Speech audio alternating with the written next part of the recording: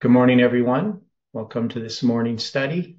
So before we begin, can you join me in a word of prayer? Dear Father in heaven, we are so thankful for the time that we have to study your word, the truths that have unfolded before us in the past and that are unfolding presently as we move through history, as we approach the coming of our Lord and Savior.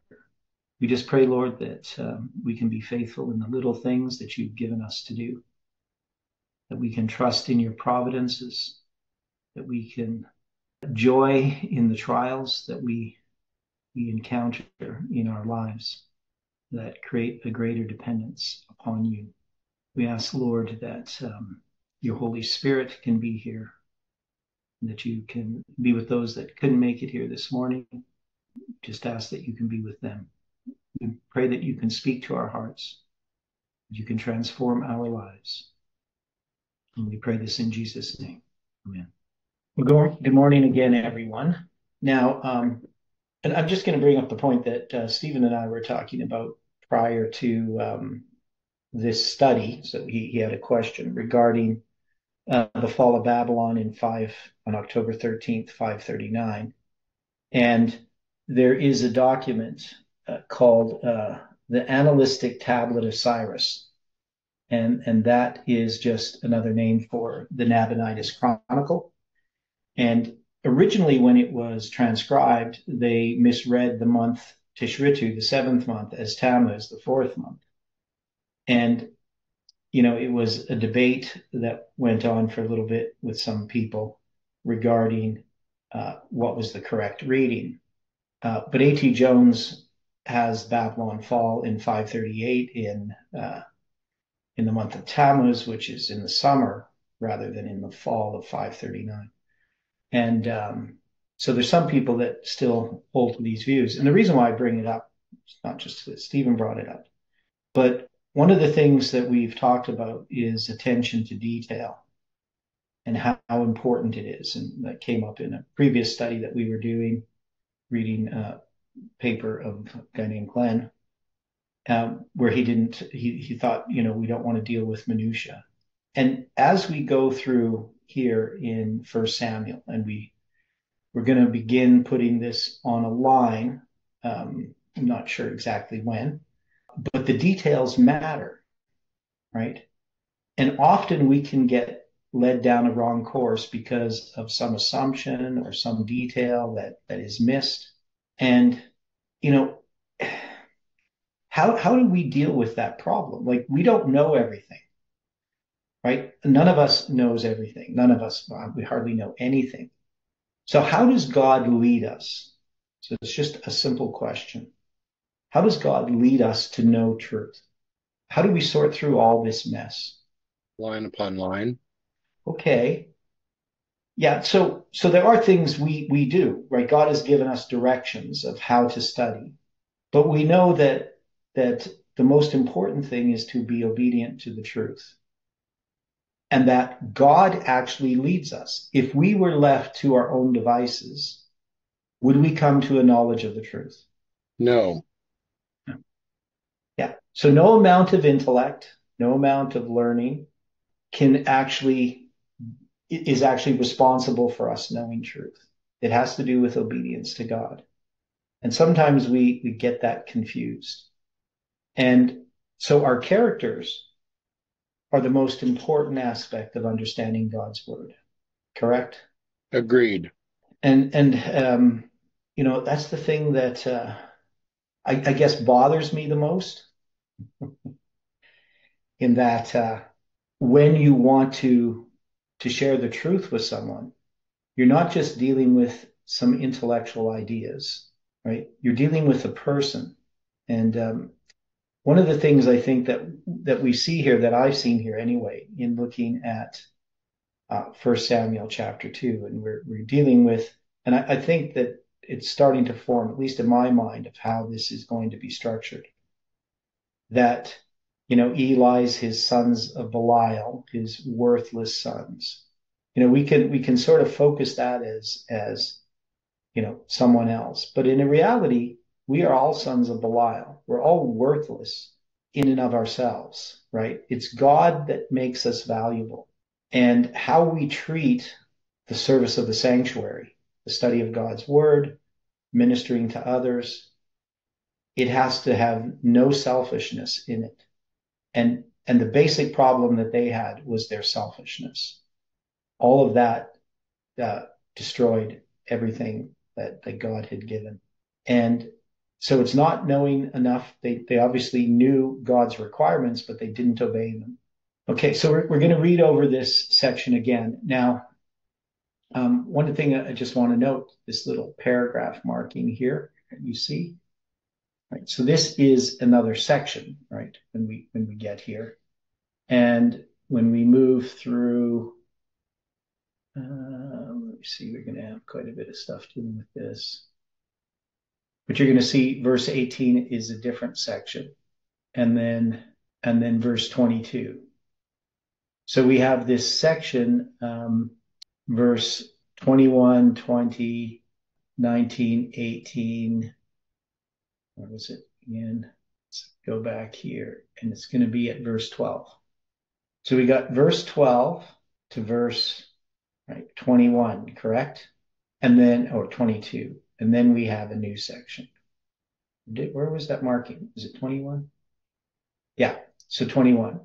Now, of course, these paragraph markings, they have to do with manuscripts from which these are copied. But if we multiply 12 by 21, what do we get? So we're studying a section from verse 12 to verse 21. 252. Yeah, we get 252. So are we going to take that as significant in guiding us? The Lord always puts things into his word for a purpose. Okay.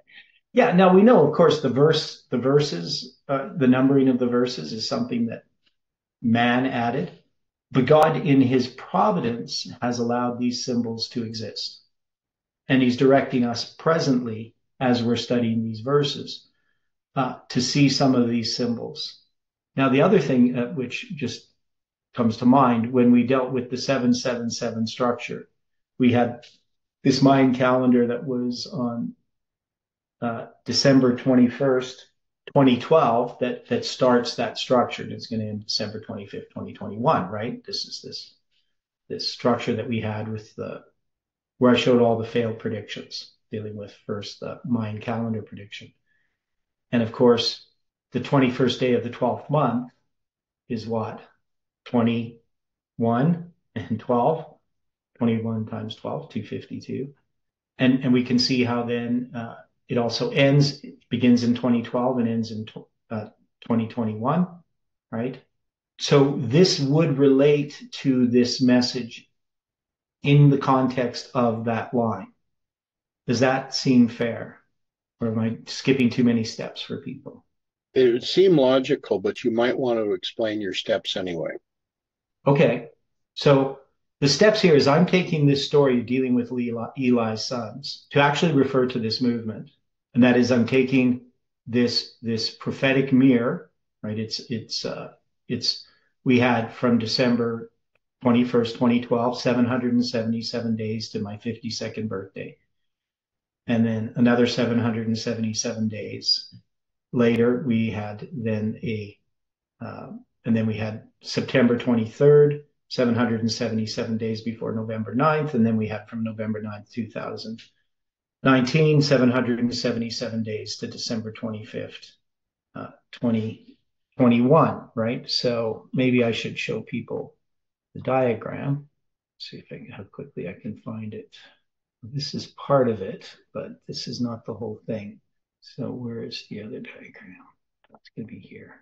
Okay, so these diagrams look a little bit complex, and some of these are a bit messed up because they got messed up when I changed the file.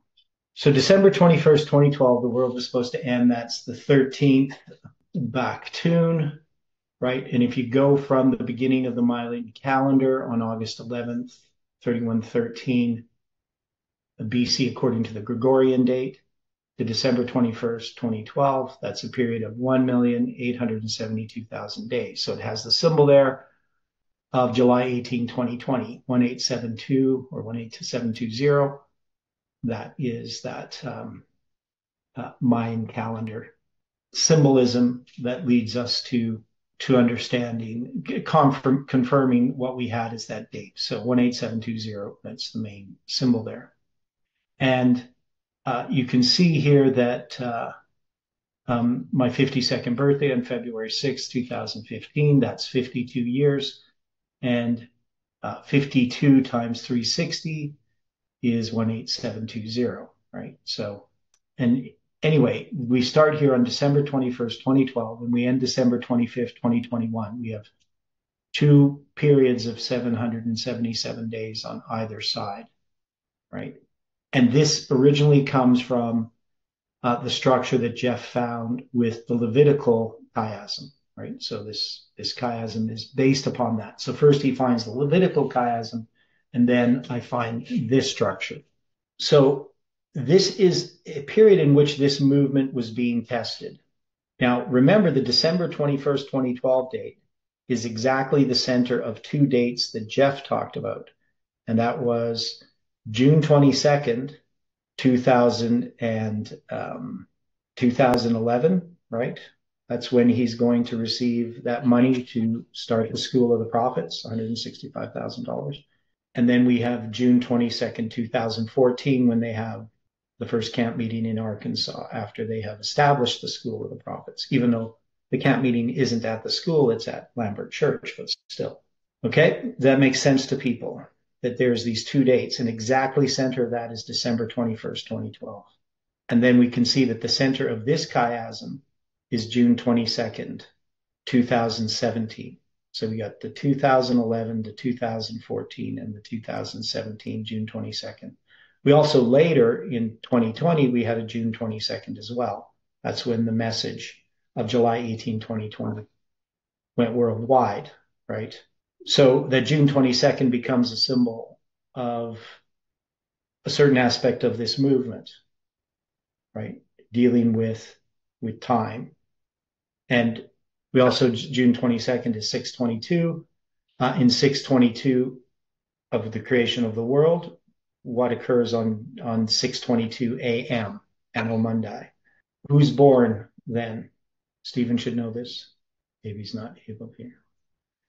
So I believe it's the birth of Enoch, right? And then there's going to be the 65 years and the 187 years, and then the birth of Lamech and the 777 days. So you have 252 years from the birth of Enoch to the birth of Lamech, right?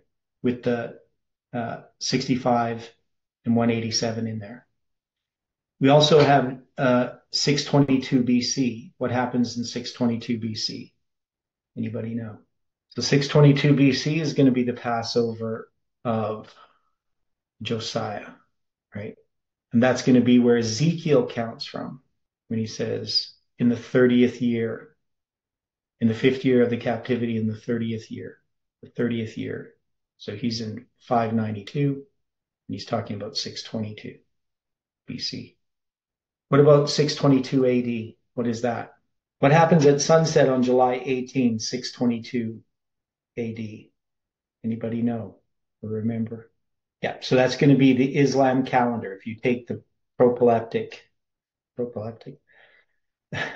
yes, I think that's the right word, calendar, because obviously the calendar hadn't been created at that time, but that's going to be in the year of the Hijra. So their calendar starts at sunset, June 20 or July 18, 622. So you have those 2 symbols, 622 and July 18 coming together in the Islamic calendar, right? So you got that symbol 622 all through this, and we also see it in Millerite history. So what's on June 22nd in Millerite history?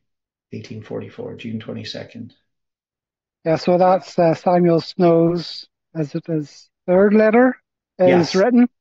Is Yeah, David, so that, and it's Pentecost. yes. Right. Yeah. And it'll be published June 27th, which is the 11th day of the 3rd month. And if you double the 11th day of the 3rd month, you get 622, right? So it's one of these neat little puzzles that was put there, dealing with the doubling, right? So I'm saying that that when we have 21 and 12, as we have in these verses from Samuel, 1 Samuel chapter 2, and we can think of 2:12 as 2012, and we can think of 2:21 as 2021, that this is referring to the history of this movement in a similar fashion when we looked in Judges and we looked at chapter 2 and we saw that that gave a history of the movement from 9/11 to 2023. Does that seem fair to people, my analysis here, that I'm saying that this Sons of Belial is addressing this movement in that history? And remember, on December 25th, December 21, 2012, I was giving a presentation on the 2520. I didn't think about any of this stuff, of course, back then regarding any of the structure or the significance of that date. And that's the date I met Heidi as well. She came to that Bible study. So 6/27, 1844 so that's the sixth day of the third month. June 22nd, 1844 is the sixth day of the third month, which is Pentecost. And June 27th, which is 5 days later, is the 11th day of the third month, just responding to Angela's comment in the chat. So if I take her question, she says, isn't 6/22/1844 the 11th day of the third month? No. So it's the sixth day of the third month. And then it's published on June 27th, which is the 11th day of the third month. And then if you double the 11th day of the third month, you get 6/22, right? Right. The 22nd day of the third month doubled is the 11th day of the third month doubled is the 22nd day of the sixth month, which is the date the letter was written on. Does that make sense, Angela? Or anyone doesn't understand that? Yes, I'm just trying to unscramble my brain here. So the idea that I was going to ask you what that. Yeah, sorry. There's a line going up before the February 6th on the first drawing there. I was wondering what that was. Yeah, this line here should be here. Okay. Just thank you. Because I changed the format of the files a couple of years ago, and so some of these because I made it to a wide screen, and things that were outside of the screen just got pushed off to the sides. So that would just be there. It's just marking the top part. I'm pretty sure that's where that goes. I don't see where else it could go. Could be wrong. Maybe it was meant to be somewhere else. Oh, yeah, I know where it's supposed to go. No, that's where it goes. Unless I meant it to go here. Could be where. Yeah, that's where it goes. 70, because there's 77 days. That's for my first presentation, October 5th, 2012. And then there's 77 days to December 21st, 2012. And then 126 days to April 26, 2013. And then, there's a bunch of different symbols in there, which we'll just leave out for now. Anyway, my proposal is similar to the proposal that I made regarding Judges chapter 2. I'm saying that this section of the Sons of Belial is talking specifically to us about this movement in that period of time. Does that seem reasonable? Have I given enough evidences for that? I mean, it's pretty tough to look at our movement here as represented by Hophni and Phinehas, at least some aspect of our movement. Now, of course, we have these long pauses, which get edited out of the video. Those are wondering if I give people enough time to speak. It's a pretty long pause. Can somebody comment on this? I know you like time to think. Job 15:16. Job 15:16. Okay, Job 15:16. Those of us who how much more abominable and filthy is man which drinketh iniquity like water. So we're all flawed. We all have sins. We all have defects we need to get rid of. It's a constant challenge. And we can't hide from it. People try to hide from it. You may as well face it and cut it out. Ask the Lord to excise these things from us, I mean, I'm fed up with my faults and sins. Yeah. Yeah. So the thing that's going to, if we look at this, this is God correcting his his movement, his church, right? We can see that there's this message, right? Which we're going to say that Samuel represents a message, okay, or some aspect of a message of this movement, right? But we also have the sons of Belial, which the wheat and tares grow together till the harvest. Now we know that we're going to have in 2012, so a thing that's not really dealt with. And I don't know the exact date. I could probably find it out actually. When Tabo moved in with me, so he moved in 2012. Pretty sure it was in May of 2012. It could have been in April or May of 2012. He moved in with me, and he at that time was not an elder. He wasn't a leader in the movement. He was a part of Future News Canada. He had been put on their board. So, as far as Tabo is concerned, he was a young guy, inexperienced, given too much responsibility too soon, and easily misled. He hadn't developed much of an Adventist experience. He'd only been an Adventist for a very short period of time. Didn't really understand Adventism. And, God, of course, could have fitted him for the work if he had, this is my human judgment, right? But if he had yielded to the Holy Spirit, if he had been teachable, but he wasn't very teachable. And, he was more political than anything on how he dealt with people. And if anybody could have seen how he treated me when he lived with me, they never would have made him elder.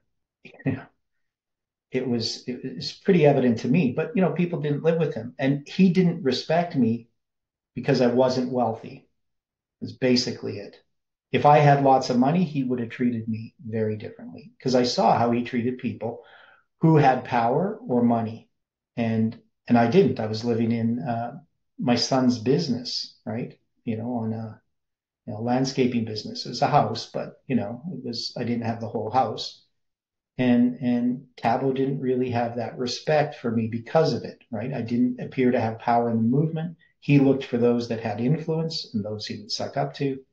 And this is just, me judging another person. So I'm not, saying that you should listen exactly to what I say, but this was my experience. And so that's in 2012.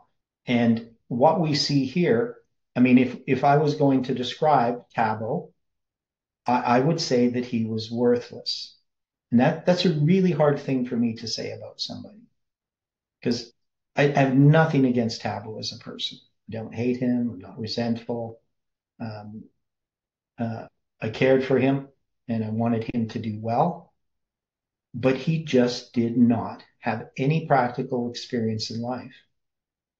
He had been pandered to his whole life, and he didn't know what it meant to have hardship or heartbreak, really. He just hadn't had any experience. He was young. He was, I think at the time, 25 when he moved in with me in 2012. And when he was put in a position as leader, we tried everything we did to help him and to support him, but it just went to his head. And the parallel between Tabo and Saul should be evident to some people. Is it evident?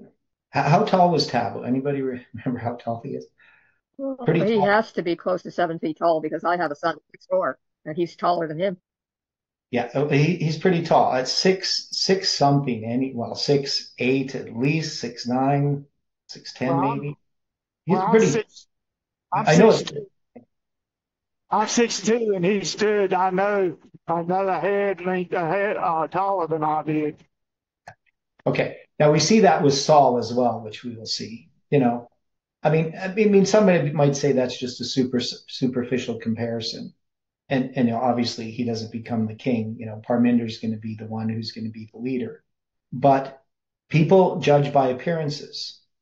And Tabo also had the ability to use a lot of big words that he didn't know what they meant, but neither did the people listening to him. So he had a way of talking that people thought he was intelligent, but he's just of average intelligence. He wasn't brilliant by any stretch. But people went by appearances. And it is true that taller people can be elevated to positions higher than they should be, with a lot of pun intended there, right? So we can see here at that time in 2012 that there's a problem, and the problem that exists within the movement, which exists within us. And this could be, I mean, obviously, Tabo's parents, they probably did what they thought was best for him. But we can look more at what the movement did in taking Tabo and placing him in a position of responsibility that he was, right? So he was easily manipulated and used by others. He didn't have the insight that he needed. And so this isn't really about Tabo, right? I mean, obviously, I'm using Tabo here as an example. Within the movement existed a spirit that was where people were trying to exalt themselves into positions as if that really matters, right? Instead of taking care of the little details and being faithful in the little things of life, they wanted the big things. And we see this in human nature, right? We see it in ourselves. We shun the humble, unthankful tasks, and we seek, to be exalted in the spotlight for achievements that really we don't deserve, right? Can people agree with me on this one? It's a good correlation. So this isn't about Tabo. This is about us. This is about this movement. And we've pointed it out many times before in various ways. But this description here about these sons of Belial and their actions aptly present what this movement had tried to accomplish. So, or what it didn't accomplish, I guess. The priest custom with the people was that when any man offered sacrifice, the priest's servants came while the flesh was in seething, with flesh hooks of 3 teeth in his hand. So what would be this flesh hook with 3 teeth? So it's a fork, right? Of some sort. Three-step testing process. Okay, so it's got three 3 a.m. Yeah, the 3 angels' messages. Okay. 3-step testing Yeah, process. Yeah, But so a 3 testing prophetic message. Yeah, Dwight? Is this really something that is of God, or is this something that is of man? Well, I mean, it is of God. They need to have this flesh hook to take when you seethe some of the offerings, when you boil them, right? You need a flesh hook. But it's going to be misused. I always thought that this was giving us a representation of something that was not in accordance with the sacrifice. You're saying that they don't boil it? No, that the 3 hooks that the priests are using is not something of the sacrifice. Yeah, I think it is. But what would you base that on? Well, I'm just all I'm trying to do is consider. I'll see if I can come up with something quickly. Yeah, okay. So let me see here. Okay, so just trying to get some of these references. We got Exodus 29, 27, and 28. So this is dealing with the wave offering. And thou shalt sanctify the breast of the wave offering and the shoulder of the heave offering, which is waved, which is heaved up, of the ram of the consecration, even that which is for Aaron, and of that which is for his sons. And it shall be Aaron's and his sons by statute forever. Okay, so this is dealing with this idea. I just got to find the verse. Because what they're going to do is they're going to take this out. They're not going to, and they're going to take part of the offerings for themselves that they're not supposed to have. I can't find the verse. That's not it. Okay, if we were looking and comparing this with the verses that would have this flesh hook given reference before. Okay. Exodus 27:3, those flesh hooks were to be made of brass. Yeah. And brass, isn't that a metal of judgment? Well, it can be. Brass can be judgment, but That's not the only thing it represents, Okay. but yeah, it's one of the things. So this is a mitzlagah, flesh hook. Now you have it in where do you have that word? Exodus 27:3. Okay. Okay, so Exodus 27. Okay. And thou shalt make pans to receive the ashes, and his shovels, and his basins, and his flesh hooks, and his fire pans. Yeah. For some reason, my King James Concordance doesn't give that verse. It's Okay. got the right word, but it doesn't give that verse. So I don't know why. So it's going to talk about it in Exodus 38, verse 3 as well. And Numbers 14:4 talks about the flesh. 4:14. Yeah, 4:14, pardon me. 4:14. So for some reason, my King James Concordance doesn't give me all the places that word is. That's weird. So it's going to talk about it there. So 1 Samuel, 2, verse 13 and 14 has, okay, I'm going to I found this earlier. I can't find it now. Okay, in Leviticus chapter 7, verse 28, and the Lord spake unto Moses, saying, Speak unto the children of Israel, saying, He that offereth the sacrifice of his peace offerings unto the Lord shall bring the oblation unto the Lord of the sacrifice of his peace offerings. His own hand shall bring the offerings of the Lord made by fire. The fat with the breast it shall he bring, and the breast may be waved for a wave offering before the Lord.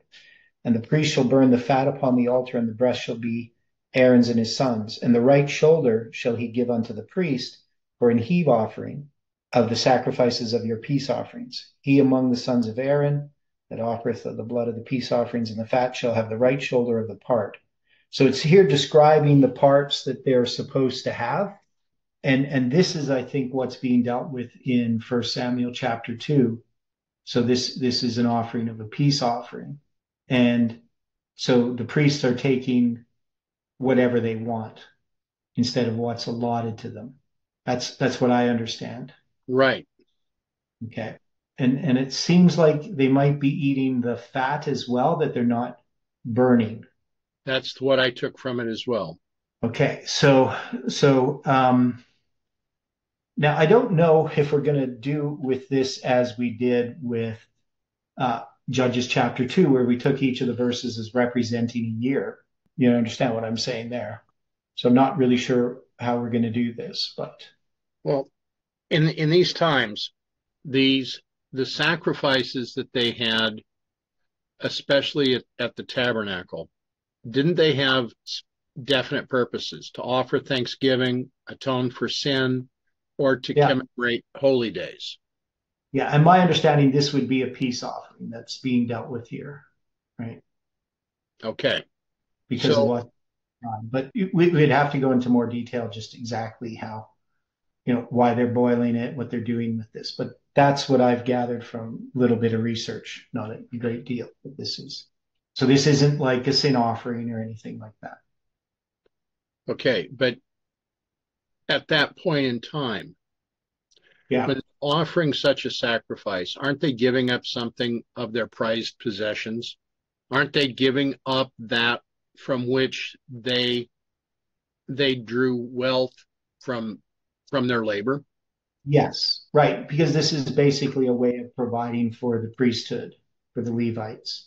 Right. Now, of course, also, so there's different views and opinions about some of this, but basically the idea is when you're going to eat an animal and you offer it in this way, you still get some of that animal back, right? Like some of it you take yourself, some of it the offerer retains, and some goes to the priest. Correct. And the party that's giving the offering, yeah, they were to consume that meat within 3 days, right?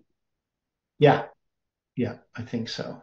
I think that's, yeah. So they have, so this is, I mean, there's lots of symbolism here, but where are you going with this? So what is it that you see?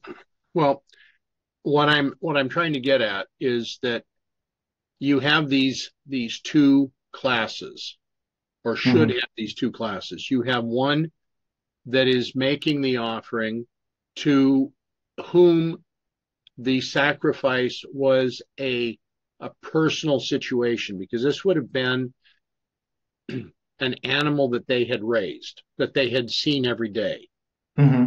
Okay. For Hophni and Phinehas, this is not personal. They've denigrated the sacrifice. To them, it's just another source of food. Right. And then they're being picky about what they want. Right. So they're living off of this without understanding the sacredness of what is being done. Right. Yeah. They're also ignoring the symbology of what has been done. Yeah, yeah.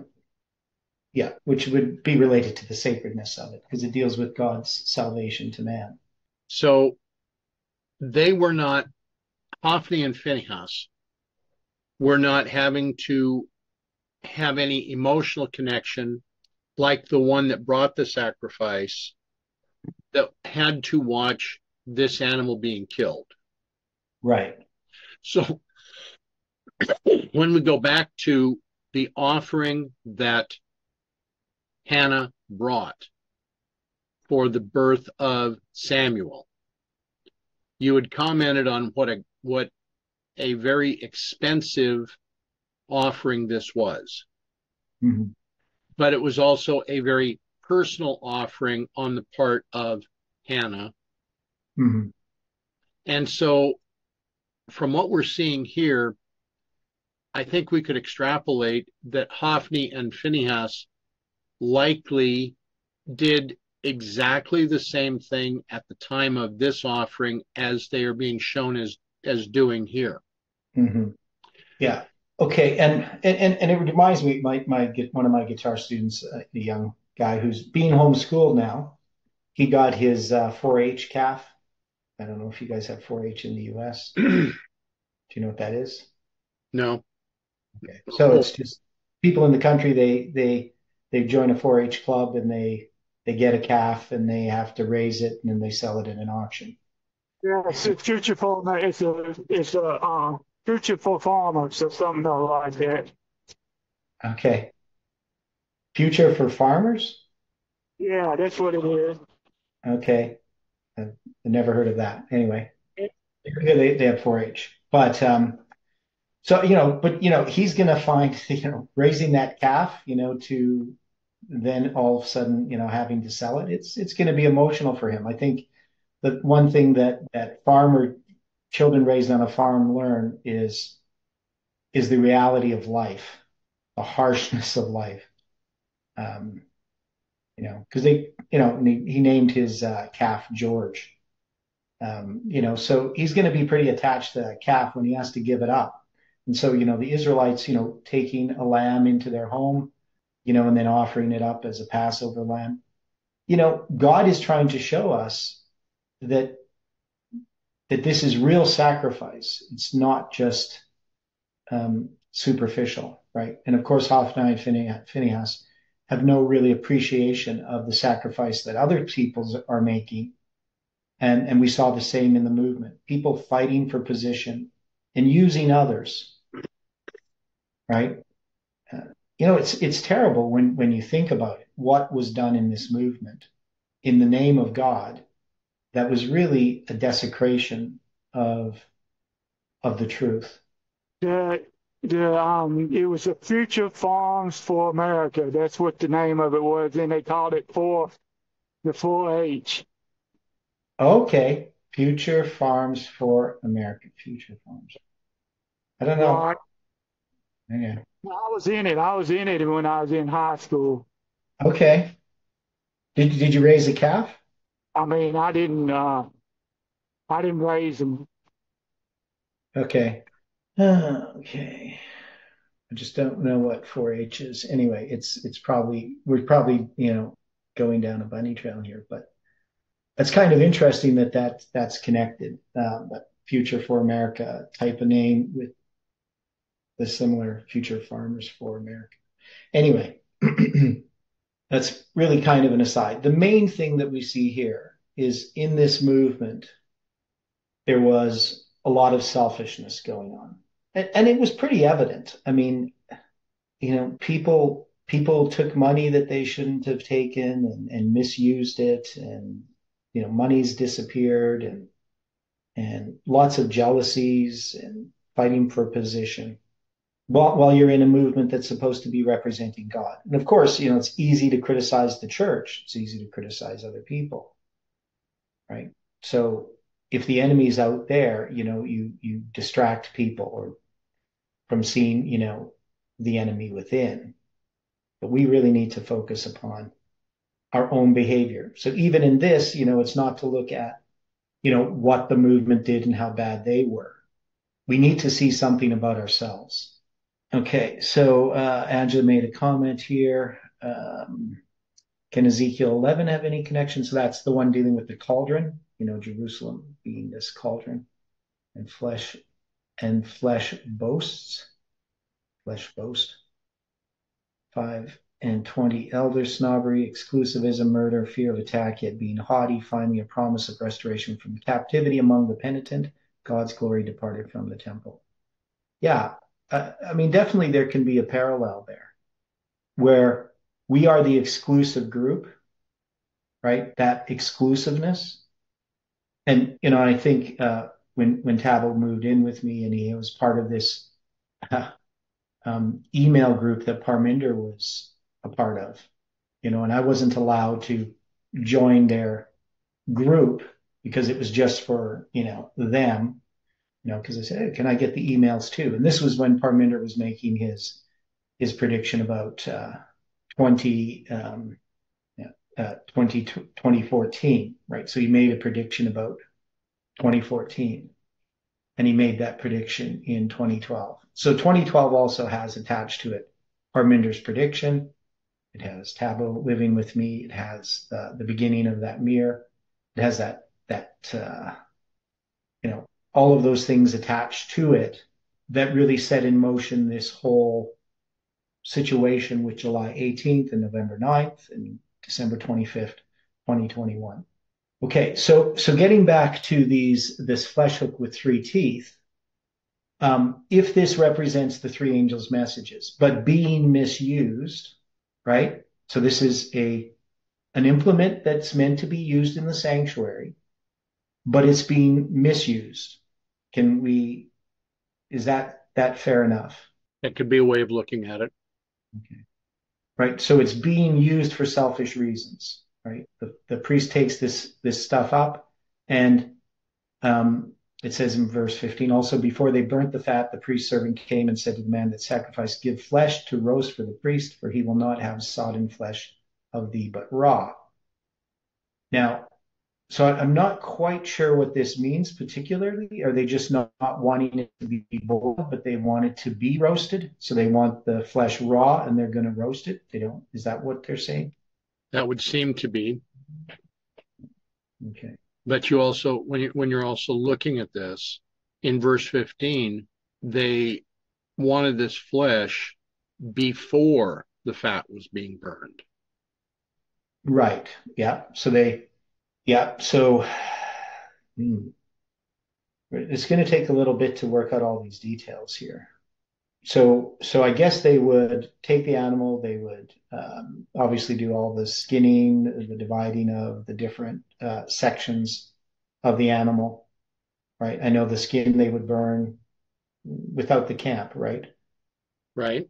Without the sanctuary. So they had a place to burn that, I believe. I remember reading that correctly, right? In the innards, right? All that stuff. And then, but the fat would be burnt. And of course here they're going to boil it.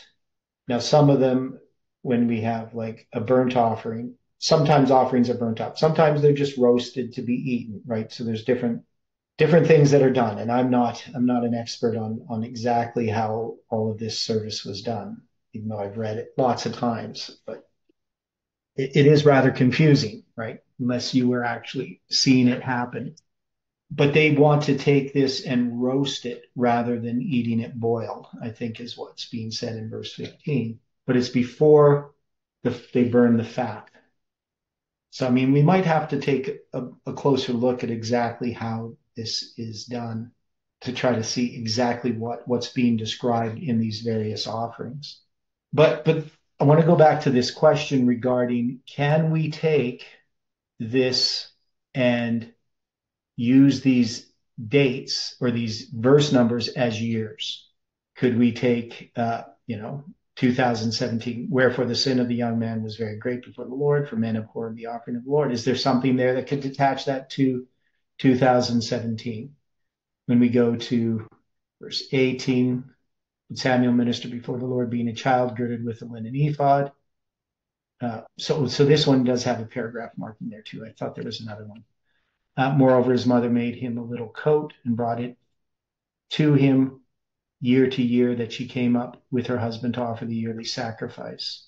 And Eli blessed Elkanah, his wife, and said, the Lord give thee seed of this woman for the loan which is lent to the Lord. And then it's going to end with 2021. The Lord visited Hannah so that she conceived. So I'm saying that this verse 12 to 21 is, even though it's in three sections, right? So there's three different sections, that it's all part of the same section, that it's all connected. So we're going to have in 2021, 2020, and 2019 and 2018 verses that would represent a counter to what is happening previous to that. Okay? Does that make sense? Or am I off track? I think we need to develop this premise a bit. Yeah. I mean, it has a logical application to it. Yeah. Yeah, there's some logical things about it. So we, of course, have Eli's worthless sons. And so, definitely they can represent this movement. But I'm saying that, the idea that this 2012 to 2021 is represented by these verses, we would see that in 2018. Now, what's going to happen in 2018 that would be a counter to what was happening with Parminder's movement? So what happens in 2018 specifically that undoes what Parminder's movement was doing? Because we're going to have the Levitical chiasm beginning in 2018, right? So Parminder's movement, which is really the part of the movement that was interested in selfishness, I wouldn't put Jeff's part of the movement there. I don't think that Jeff exalted himself. It was part of that. I never saw it in Jeff. But in 2018, so we're going to have time setting come in, right? Correct. And we're going to have that Levitical chiasm begin on June 9th, right? June 9th, 2018, then 126 days to October 13th, right? And so that's going to happen in 2018. We're going to have this introduction of November 9th and July 18, 2020. And then we're going to have in 2019, is there something that we can look at in 2019 from this verse? Now, we haven't looked at the Hebrew numbers yet or any of those things. And then, of course, we would have 2020 represented by 2 verse 20. So this loaning of this seed, right, the woman's seed, to the Lord, right? And then in 1 Samuel 2:21, that's going to represent 2021, the end of that structure. The Lord visited Hannah so that she conceived and bare 3 sons and 2 daughters. And the child Samuel grew before the Lord. Right? So that's what we would have to do. We would have to take this things that are in these verses, whether it's the meanings of words, whether there's some gematria attached to it, Hebrew numbers that can give us spans of time, that can connect dates together, right? Or Hebrew numbers that themselves are symbols of dates. Does that make sense? I mean, we could be going down, a bunny trail, right? Just going nowhere. But I see in this already many things that we can, that we should be able to recognize. And like what about 3 sons and 2 daughters? Just thinking about that. Yeah. So, I mean, 3 obviously representing the 3 angels' messages. But what about 2 daughters? Wise and foolish virgins, two groups. Yeah, there's 2 groups that still come out of that, right? Out of that at the end of that December 25th, 2021. We want to put it that way. The wise and the foolish. There's still 2 classes that have to be separated again. That's possible. Brother Theodore, Yeah. I have to tell you that the 4 H's is talking about head, heart, hands, and health. Head, heart, hands, and health. Yes, that's what the 4 H's mean. Yeah. Yeah. I knew it was something like that. Yes, it's a youth organization. Yeah. I was in it at one time. Yeah. Okay. So they have that in the US as well. Okay. Yeah. So there's going to be lots of, it's going to take a little bit of time to structure this. Now, we do have sort of 3 sections as well, right, in this and how we would understand that. So we got 20 to 21 is a section, right? Those 2 verses are a section. And then we have 18 and 19 is a section, right? So they got a paragraph marking there. And then 12 to 17 is a section. So we got 3 sections, and they can represent 3 parts of this movement, three different histories. Now, so we're going to have in this movement, if we go back to 2012, so what's happening in the movement at that time? Now, I come into movement 2010, but we're going to be marking 2012. What's occurring in the movement at this time? What's the underlying issue? Newport and what had occurred in casting people out. Okay. Yeah. So we're going to see this issue with the 2520. This is where it's going to come about, right? You're going to have the Newport issue. But we also have these other groups that have joined the movement previously.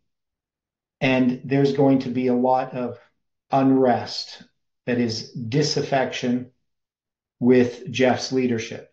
And this is kind of seen in 2012. We have a camp meeting in Alberta on October 5th. I'm going to present in the morning. So that's the first presentation I do in the movement, in any sort of official capacity. And we have Jamal Sankey is going to be at this camp meeting, as well as Roland Temple and Tabo and me were the speakers. And Jamal makes pretty evident his desire to have people send their tithe to him instead of to Jeff, right? So there's a meeting that he has on Sabbath in the afternoon where he's talking. It's not an official meeting. He's just talking with a bunch of people and saying, you need to send your tithe to me and to Emiliano and these other people, not to Jeff. Jeff has too much money, right? In 2013, we have a camp meeting in Alberta, a bigger one. So that one was just a weekend one. It's the Thanksgiving weekend in Canada, which is October, not November, and which is coming up here in Canada. Our weekend here is the Thanksgiving weekend. And then in 2013, we had the camp meeting in August, and Jamal Sankey was also a speaker at that camp meeting, but he wasn't there when Jeff was there. So Jamal came for the first half. When he left, Jeff showed up, I think, on the Wednesday, and then Jeff presented and left on Sunday. And Roland was presenting messages about how, basically, not directly, but he was talking about narcissism, and he was pointing at Jeff. Basically, I didn't recognize it at the time, but most people picked up on his hints. I'm just a little bit naive to do that. But Jamal was really quite clear about the problems with Jeff. In 2014, they're going to have this letter that they put out where they basically oppose Jeff openly, and that's going to sever the movement so that all of these other groups that had joined with Jeff now had left just Future for America by itself. So we're going to have these various divisions. right? And we actually connect the prediction that Parminder made in 2012 with 2014. That is, what he was really predicting was something within the movement. We find out later. And then, so when we go through these different years, 2015, they're still going to be dealing with the aftermath of that division within the movement. In 2014, of course, in the fall, I do my presentations in Arkansas, the first presentations in Arkansas on biblical chronology. And I did them in Alberta as well. In 2015, the movement is going to be looking to make a prediction. They don't have time attached to it yet. In 2016, we complete the line, so we're going to find out about the midnight cry and midnight. By 2016, we have the line structured, which becomes the main pattern of 9/11, midnight cry, Sunday law, being April 19th, the first day of the first month, July 21st being midnight, August 15th being the midnight cry, and October 22nd being the Sunday law. And this is the basic pattern that we understand now. That's the unsealing of the seven thunders, the understanding of Millerite history, which then unfolds in a remarkable way in 2017. So in 2017, we're going to have, that's when they're going to begin their organization, right? They're going to have their first organizational meetings, I believe. And it's that time when there is this counter message beginning, but it's going to be really evident in 2018 when I give a study dealing with the significance of October 13th and its connection to 11/9, right, to November 9th, right? So that this message, that Samuel would be this message that's going to counteract the work of Hophni and Phinehas. Does it seem reasonable? I mean, obviously we have to delve into more detail and we have to put this on a line. And then, of course, after that, we have Eli rebuking his sons, which would be obviously the failure of the prediction and dealing with our history presently. Now, obviously, we got 23, 24, 25, how many verses? 26. So whether we would just go up to 2025, you know, if we're going to have each of these verses represent years in a very strict literal sense, or whether this is going to go up to 2029, 2030. Okay. So there's going to be lots of detail. So I think there's still going to be more, but there's a lot there to read. I don't know if we can read all that, but there's probably lots of messages there for us, that things that we have to pay attention to. There was quite a bit in those 27 pages on 230. Okay. And there is a lot of different things that are being said. Yeah. So that's all on 230, and then, you know, then it's going to go all the way up to, I mean, I could have just looked at the Bible. So there's going to be 6 more verses, or 7 more verses, I guess. Six more. So 231 to 236. Okay. So we're going to have to sort through this. It's not going to be easy. And, you know, I will read over all of those sections and maybe bring out some of the highlights, because I'm pretty sure there would be lots of repetition in those 27 pages, you say? Right. Yeah, because there's 53 pages in this document. And Kelly, do you have a comment?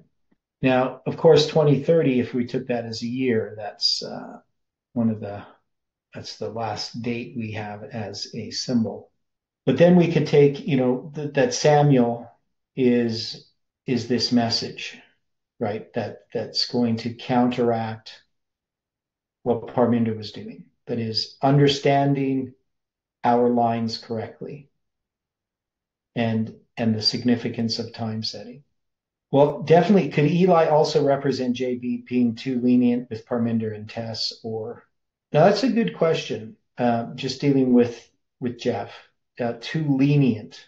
I think the problem with Jeff is definitely he was manipulated by people.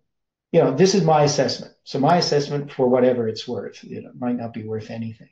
But my view is that Jeff valued characteristics in people based upon his experience in the world that he came from, and that he didn't value the correct characteristics in individuals, which is why he always trusted the wrong person. So what would those characteristics be that we see in people like Parminder or Mark Bruce or others that Jeff valued? Because I always wonder about it. Like, I always wonder why he trusts the wrong people. Any thoughts on that? That's something I'm going to have to consider through the day.